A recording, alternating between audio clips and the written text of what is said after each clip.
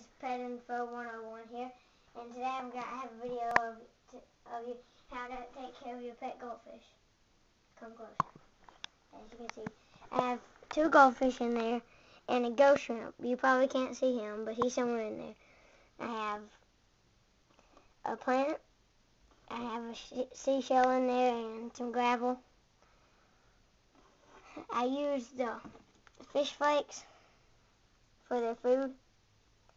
I clean out their cage 2 times each week, and they like it. They like it when their habitat is rearranged a lot.